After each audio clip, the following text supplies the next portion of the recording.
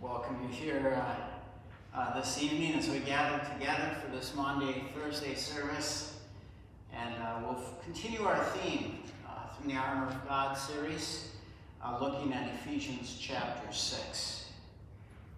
Tonight we'll follow the order of service as printed in your bulletin, and we begin with the opening sentences. Moses said to the people, "Fear not, stand firm, and see the salvation of the Lord, which he will work for you today. The Lord will fight for you, and you have only to be silent." We sing our opening hymn, hymn 436.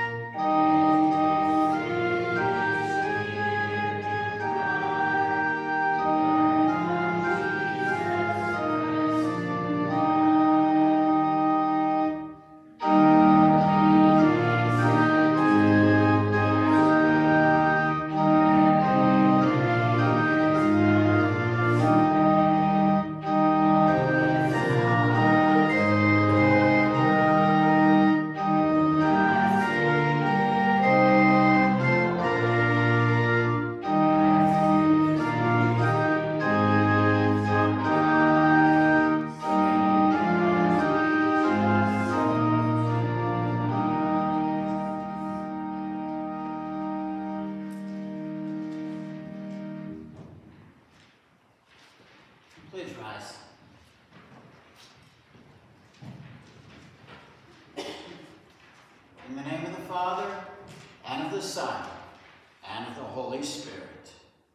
Amen. Be sober-minded. Be watchful. Your adversary, the devil, prowls around like a roaring lion, seeking someone to devour. The weapons of our warfare are not of the flesh, but have divine power to destroy strongholds. Be strong in the Lord, and in the strength of his might. Put on the whole armor of God, that you may be able to stand against the schemes of the devil. For we do not wrestle against flesh and blood, but against the rulers, against the authorities, against the cosmic powers over this present darkness, against the spiritual forces of evil in the heavenly places. Therefore take up the whole armor of God, that you may be able to withstand in the evil day, and having done all, to stand firm. Beloved in the Lord, let us draw near with a true heart to confess our failures to fight the good fight of faith. O Almighty God, merciful Father, I confess to you that I have not always fought the good fight of faith. I have failed to speak the word in love. I have not lived a righteous life. I have not always shared the gospel of peace with others. has faltered with doubts and uncertainty. I have not always lived confidently in my salvation, and I have neglected your word, nor have I always prayed as often as I ought.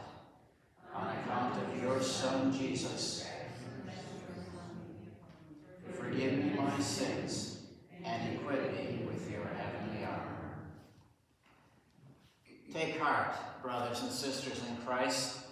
In John 20, Jesus has promised, if you forgive anyone his sins, they are forgiven.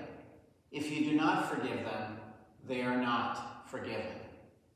Therefore, in the stand and by the command of my Lord Jesus Christ, I forgive you all your sins in the name of the Father, and of the Son, and of the Holy Spirit. Your sins are forgiven, and God gives to you his armor. Amen. Let us pray. Almighty Father, whose dear Son on this night before he suffered, instituted the sacrament of his body and blood, mercifully grant that we may receive these gifts thankfully in remembrance of Jesus Christ our Lord, who in these holy mysteries gives us a pledge of eternal life, and who now lives and reigns with you in the Holy Spirit, one God, now and forever. Amen. You may be seated.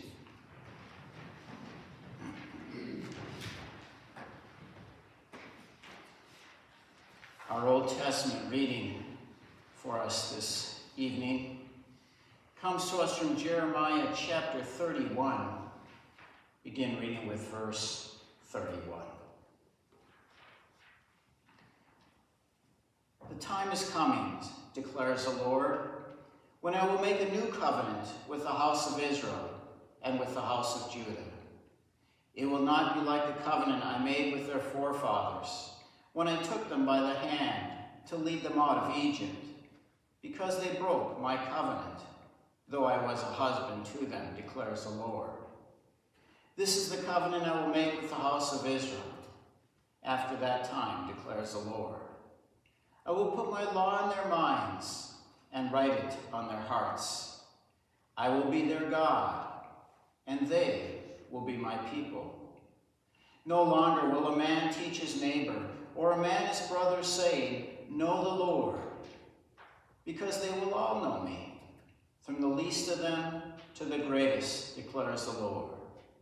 For I will forgive their wickedness, and will remember their sin no more.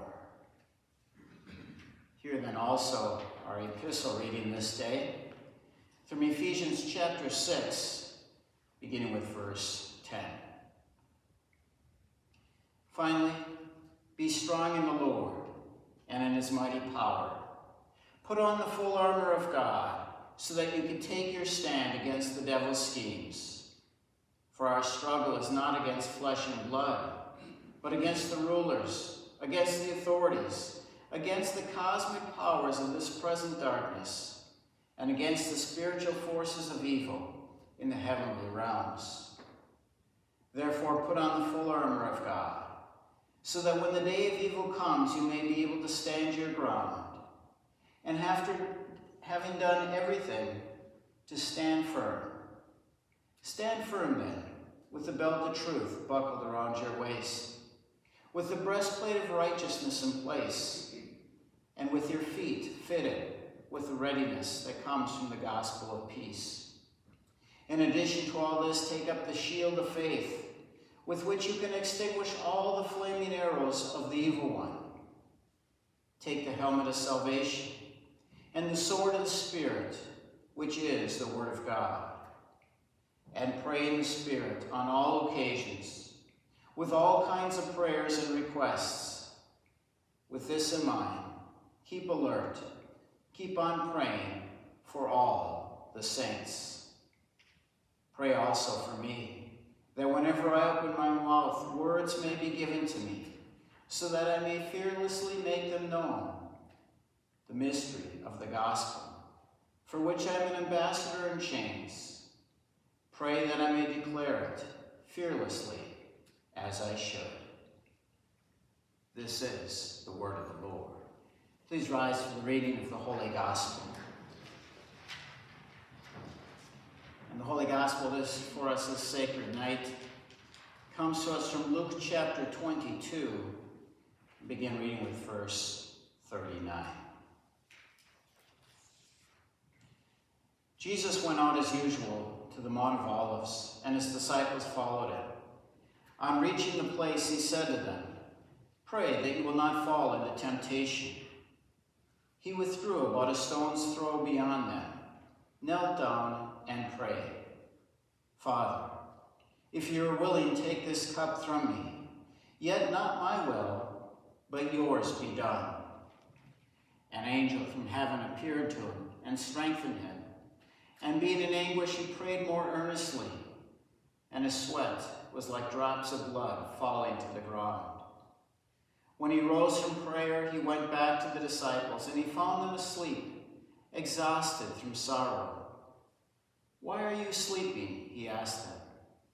"Get up and pray, so that you will not fall into temptation." Thus far, the gospel of our Lord. We join together in confessing our common Christian faith as we use the words of the Nicene Creed, and you will find those printed on the inside back cover of your hymnal. We confess together.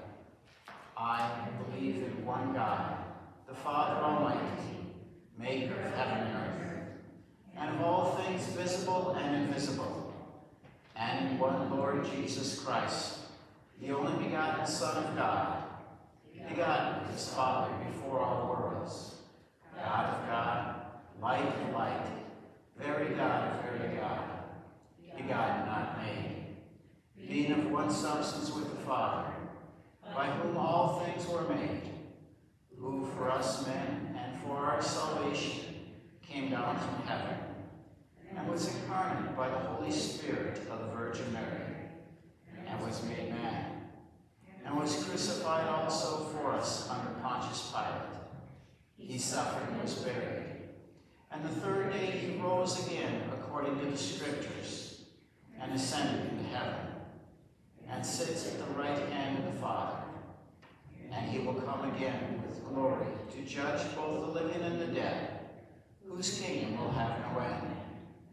And I believe in the Holy Spirit, the Lord and giver of life, who proceeds from the Father and the Son, who with the Father and the Son together is worshipped and glorified, who spoke by the prophets. And I believe in one holy, Christian, and apostolic church.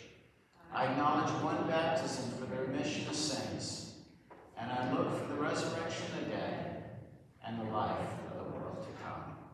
Amen. You may be seated for our next hymn.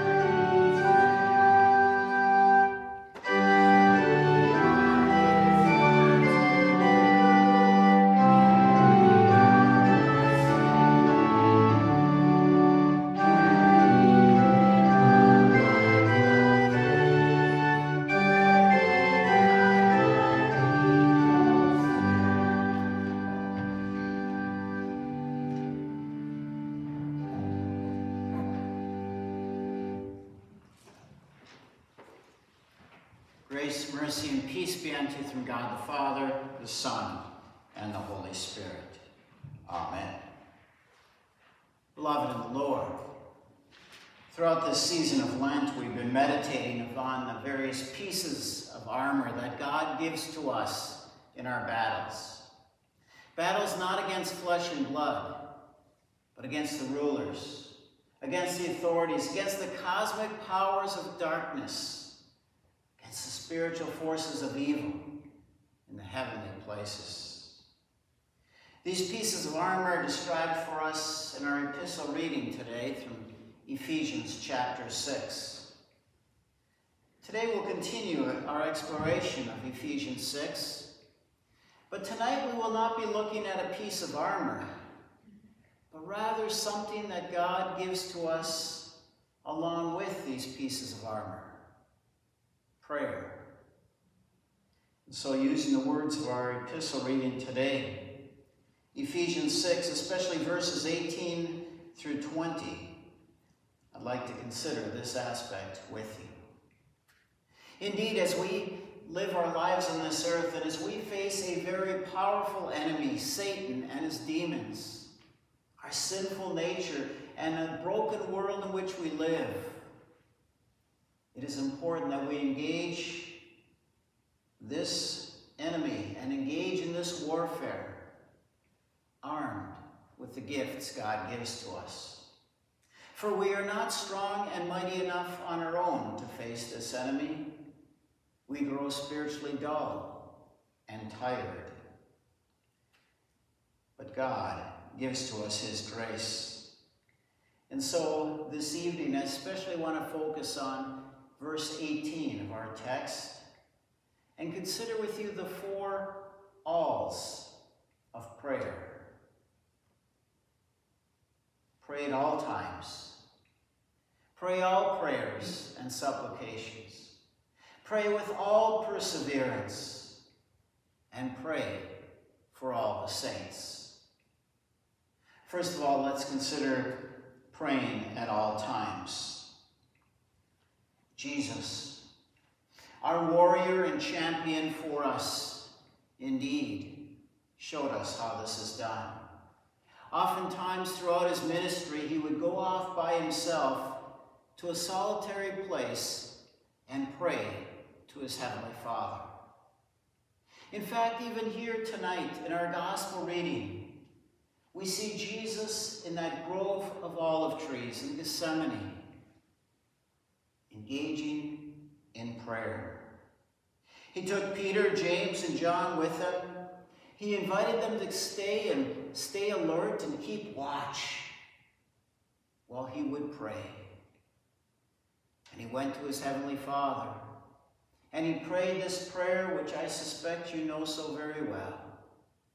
Father, if it is possible, take this cup from me, but yet not my will, but yours be done. Jesus was going to do battle with the rulers, the authorities, the powers of darkness and evil. And as he began this battle, and as he soon would be handed over to his enemies,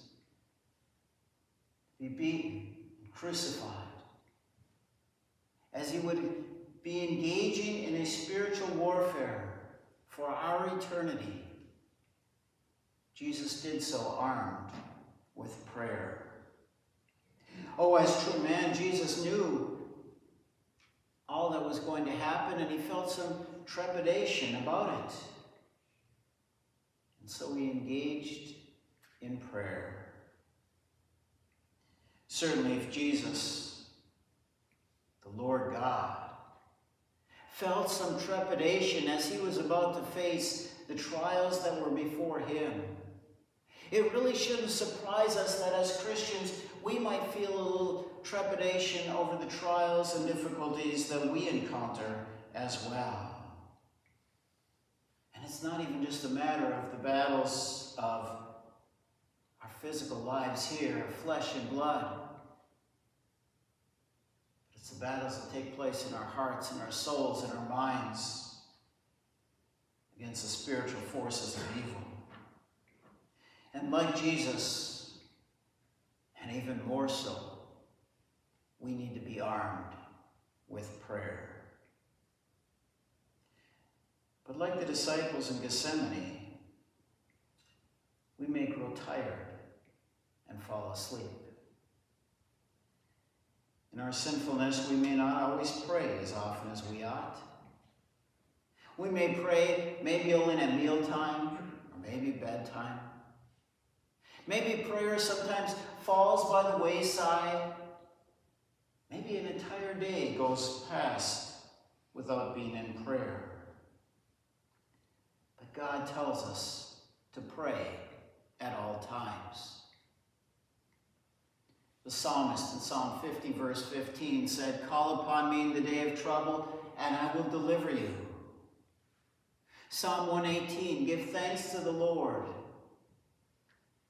for his goodness and his love endures forever." In all times, God calls us to prayer. Just like the apostles prayed for courage. In Acts chapter 4, we're told that after Peter and the apostles were threatened with harm if they continued to preach about Jesus, they met together with the church and they prayed that God would give them courage to be faithful and to proclaim the message in spite of the trepidation that they felt in their lives. Pray at all times. God teaches us to pray for forgiveness, to pray for the conversion of others. If you give a gift to someone, pray for the person that you're giving that gift to. When you're going to work, pray for your co-workers.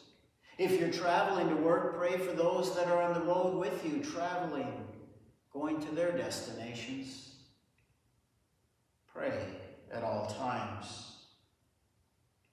If you hear an ambulance, a fire truck, pray for those who are in need of those services and pray for those who provide them. Pray on every occasion, mealtime, bedtime, when on vacation, when rising in the morning and going to sleep at night. When you send mail to someone, pray. Pray for those that deliver that letter or that package, and pray for the person receiving it. Pray at all times. Secondly, we're to pray with all prayer and supplication. We see Jesus prayed on many different occasions. He prayed for healing. He prayed a blessing over food and thankfulness for it. In the Garden of Gethsemane, he prays, "Father, if it's possible, take this cup from me, but not my will, but yours be done." He prayed for Peter and the disciples. Jesus knew that Satan desired to devour Peter. And so he prays that Peter again, after he falls, after he stumbles, that again he would find the grace of God and that the Lord would protect him. Pray at all times. Why, even on the cross, we see our Jesus praying for his enemies. "Father, forgive them, for they know not what they do." Jesus prayed all kinds of prayers and supplications. In our sinfulness and in our short-sightedness, we may oftentimes have only one kind of prayer. "Lord, help. Get me out of this mess." Or maybe, "Come, Lord Jesus," or "Now I lay me down to sleep." Oh, certainly there's nothing wrong with those prayers, and in fact, it's even good that we say those prayers. But God invites us to pray all prayers and supplications. We can pray those prayers that are eloquent, well thought out, and well said. And we can pray those prayers that are a little rough and quickly spoken off the cuff. Maybe Maybe the words aren't perfect. Maybe we stumble through them. Other times we might pray prayers that are written by someone else, but yet they express so well what's upon our heart. There are many prayers like this. In fact, in the Portals of Prayer, if you've ever noticed in the back, there's usually a section there of prayers for all kinds of different occasions and days. Pray with a variety of concerns, requests, and give thanks. Pray with all perseverance. Thirdly, as we pray all prayers and supplications, we pray with all perseverance. In the Garden of Gethsemane, Jesus asked his disciples to keep watch. And then Jesus went on and he prayed, and the disciples fell asleep. It happened 3 times, and each time our Lord came back and he found his disciples sleeping. But Jesus continued to pray. He prayed with perseverance. He remained faithful where we have failed. Oh, like the disciples, it may be easy to grow dull and tired and sleepy. Sometimes in a literal way. Have you ever fallen asleep saying a prayer? I have. And maybe that's not all bad. But there's a far greater danger of that spiritual dullness and apathy that we can fall into. Maybe we grow lax in our prayer life. Maybe a day goes by and we don't even say a single prayer. Maybe prayer becomes more of a last resort than a first thing. Thankfully, Jesus remains faithful for us.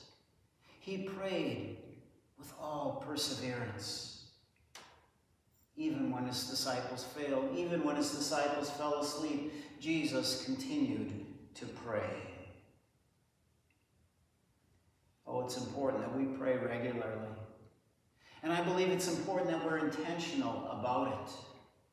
It's good to set times aside for prayer. In Daniel chapter 6, we learn how Daniel had regular times of prayer. 3 times a day he would go to the Lord in prayer, even when it was illegal to do so. The Apostle Paul probably practiced this as well, as he had his morning prayer, his noon prayer, and his evening prayer, and perhaps others as well. A regular discipline of praying with perseverance. If you've ever traveled in the Middle East or know very much about the Middle East, you know that in many of those countries, the Muslim people, they have minarets, towers set up. And 5 times a day, those towers call forth through a megaphone, calling people to prayer. Now, while they have many false and wrong ideas about God, one cannot help but admire their discipline in their prayer life. Oh, it's good to set aside regular times to pray with perseverance. If you're not accustomed to it, begin with it once a day. And then maybe a couple times or a few times a day. You have set intentional times, even if they're not for very long. Pray with perseverance. And when you grow tired and weary, when you stumble and fall, when you drift off, give thanks to the Lord that he remained faithful for you.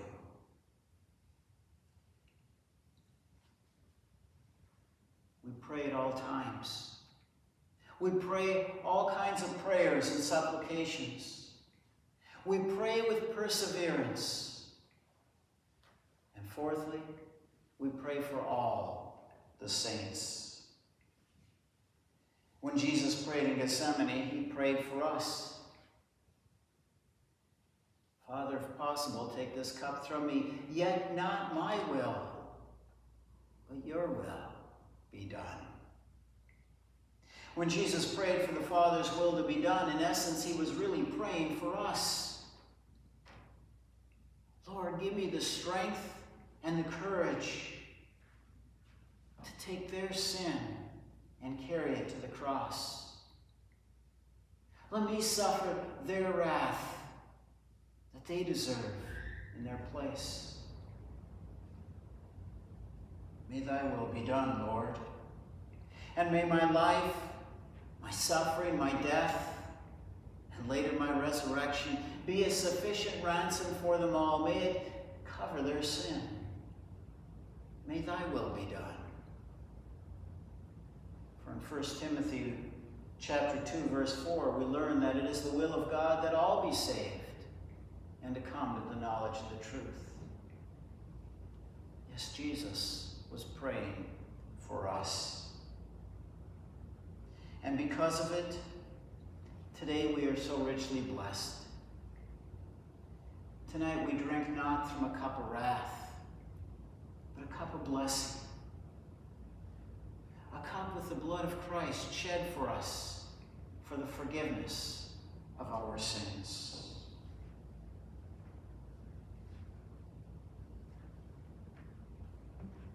Pray for all the saints. In other words, all believers, wherever they may be.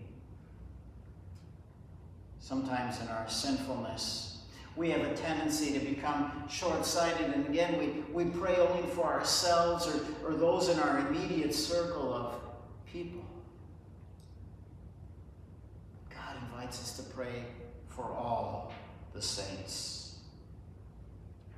Pray for all believers.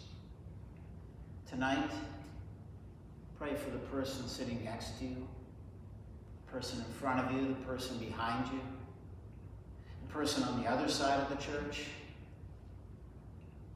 And if you don't know who they are, don't be afraid to ask. Say, how can I pray for you?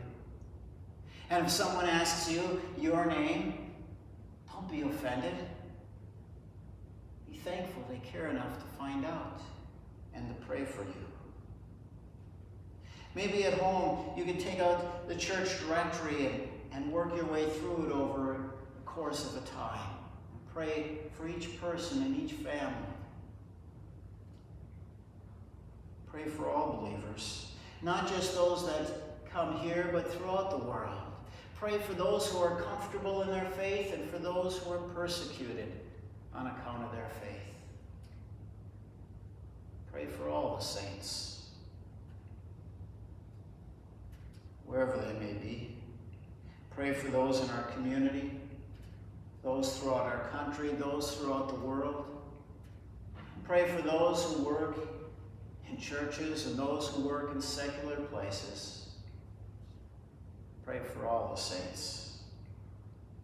Pray that they may be strong in the faith, that God may grant them his armor and guard and protect them. Pray that they may speak words of gospel rather than harm. Pray that they would live their faith and persevere. But pray for all of them. One practice that might help is make a prayer list. It really isn't that difficult. Take a notebook or a sheet of paper, and as you think of people or things to pray for, you simply quickly jot them down, and then when it's time for prayer, you can remember those things and those people. Be persistent. Pray at all times, all kinds of prayers, and for all the saints. In verse 19 of our text, Paul requested that the Ephesians would pray for him so that he may speak the gospel clearly and boldly, especially as he was about to stand trial before Caesar. Oh yes, pray. Pray for pastors, Christian teachers, missionaries, the staff at Rosebuds, for all believers. believers in their witness, that together we may speak not only with courage but with clarity, and that the hope we have would indeed be communicated well and touch the lives and hearts of the people around us. Pray for all the saints. As we've studied Ephesians 6, certainly it is very evident that we are involved in a battle. Not against flesh and blood, but against cosmic powers of darkness, the spiritual forces of evil in the heavenly realms. And like the disciples at Gethsemane, at times we may grow tired and dull and drift off and tune out. God, again, as he equips us with his armor, gives to us his good gifts. Now, the gospel reading tonight, Jesus in the Garden of Gethsemane, in many ways highlights the disciples' failure, but also Christ's faithfulness as he engages in prayer for us. And in spite of his trepidation and troubles that he was willing to face, he prayed, "Yet not my will, but thy will be done." And because of Jesus' prayer, tonight we gather in this place, and we drink not from a cup of wrath, but a cup of blessing.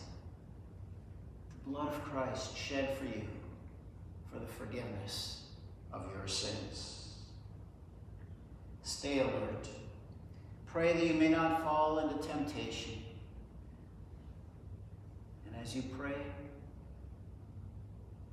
pray at all times. Pray all prayers and supplications. Pray with all perseverance, and pray for all the saints. And in it all, trust in Jesus. Trust in our Lord, and rejoice in all that he has done for you, for he has fulfilled the Father's will for you. Trust in him and pray. And now may the peace of God, which passes all understanding, keep our hearts and minds in Christ Jesus, our Lord and Savior. Amen. And at this time, then, we present ourselves and our offerings to the Lord. Please rise.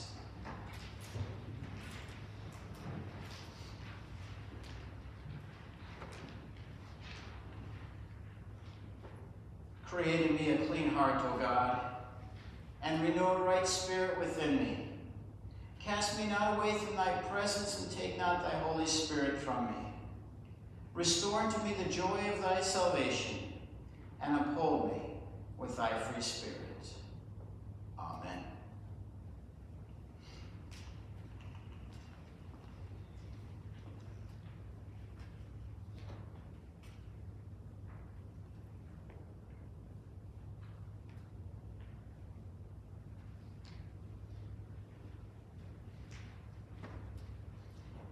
And for many who may be unfamiliar with our current communion practice, we're currently using these little cups, the wafers in the bottom, so as you come forward, you could receive it off the altar up front here, at the foot of the step, and then spread out, and then I will say, take and eat, and we can all receive it together, and then flip it over is the wine, and you peel that off, and again I'll say, take and drink, and you can receive it at that time.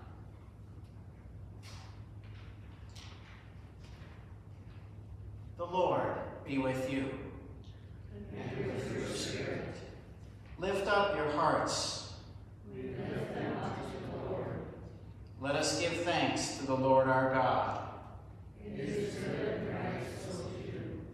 It is truly good, right, and salutary, that we should at all times and in all places give thanks to you, Holy Lord, Almighty Father, everlasting God. On the tree of the cross, you gave salvation to all mankind, that where death arose, life also might rise again. And that by Satan, who by a tree once overcame, likewise by a tree might be overcome, through Jesus Christ our Lord. Therefore the angels and archangels and all the company of heaven, we laud and magnify your glorious name, evermore praising you and saying,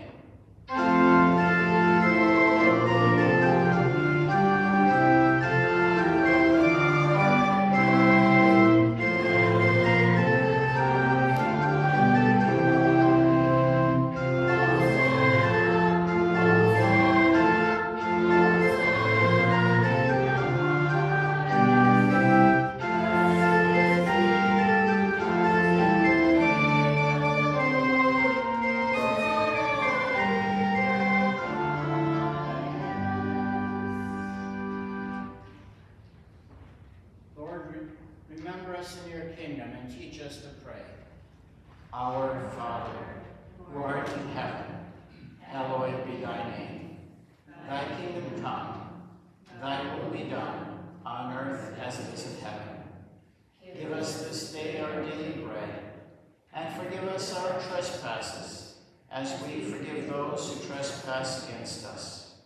And lead us not into temptation, but deliver us from evil. For thine is the kingdom, and the power, and the glory, forever and ever. Amen.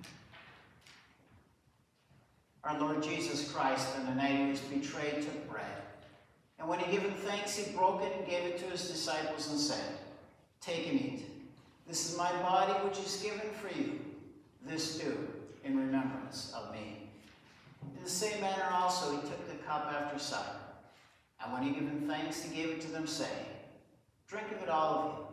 This is my blood of the New Testament, which is shed for you for the forgiveness of sins.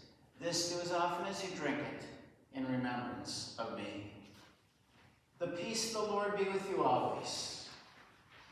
Amen. You may be seated. Let us pray. We give thanks to Almighty God that you have refreshed us through this salutary gift, and we implore you that of your mercy you would strengthen us through the same in faith toward you and in further love for one another. Through Jesus Christ, your Son, our Lord, who lives and reigns with you in the Holy Spirit, one God, now and forever.